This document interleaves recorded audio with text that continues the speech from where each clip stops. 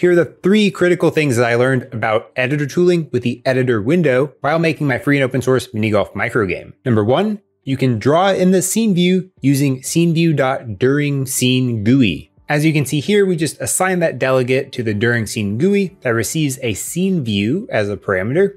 And then we can use the handles API to draw anything we want in the scene, just as we do with our standard on-scene GUI for a custom editor for one of our scripts. But remember, we're not doing a custom editor here. This is an editor window, so we don't have to have a specific game object selected, and that's really powerful.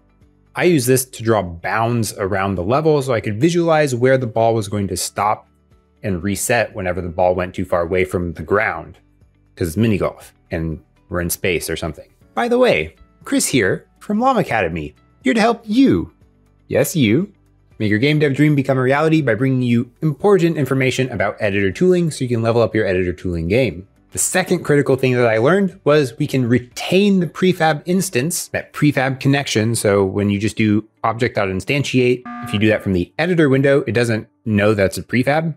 It's just a normal game object at that point from the editor's perspective. But if you use prefab utility instantiate prefab, then the editor knows this is a prefab. So whenever you make changes to that core prefab, it's going to remember that is a prefab, and those changes will be propagated across the board. This is basically what the editor does when you drag a prefab from your project panel into the scene view or into the hierarchy. So if you want to make sure that you're instantiating prefab so it retains that connection, prefab utility instantiate prefab, not game object instantiate or object instantiate. Maybe 2.5 related, but not really totally separate. If you want to find the path to that prefab, which was important for me because I was dynamically building out levels and I needed to be able to build them at runtime and in the editor. So I needed to know the path that that particular prefab was at. You can use prefab utility get corresponding object from source, which gives you the object, and then you can use asset database get asset path from that object, and that'll give you the full assets path to that object.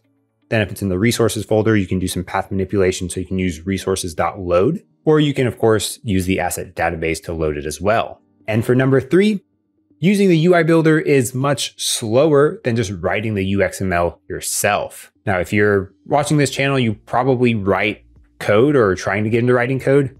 Learning that syntax for the UXML makes it go way faster, way easier, and you're much less error prone than using the UI builder. But Chris, how can it be more error prone to use a UI builder? Well, at least with Unity 2022 and also this pre-release version of Unity 6 that I'm using, if you make changes to your code or to your USS and you have unsaved changes in the UI builder, you lose those changes whenever the domain reload comes in. So you may have many unsaved changes in the UI builder. And since you're doing stuff in the UI builder, then maybe you need to tweak some USS. It's easy to forget to save. And whenever that happens, you lose everything that was done since your last save. And that really sucks and is frustrating. So I highly encourage you, if you're using UI Toolkit, learn to write your own UXML. You can use the UI builder for things that you don't know in very small chunks, save it immediately, and then hop over, write that UXML. Took me like maybe an hour to get comfortable writing it,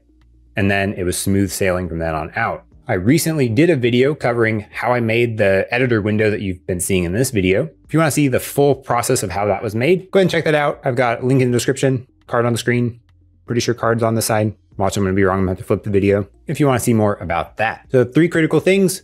Number 1, you can draw in the scene view using scene view during scene GUI. Number 2, you can keep the prefab reference with prefab utility instantiate prefab. 2.5, get the path with prefab utility, get corresponding object from source, and then asset database, get asset path. Fully 3, UXML editing is the way to go. If you got value out of this video or any of my videos, make sure you've liked and subscribed. If you want to support merch store, Patreon, YouTube member, affiliate links in the description. Patreon YouTube members get shout out shown on every video. At the awesome tier, there's Ivan, Iphiabolis, Snedden, and Mustafa.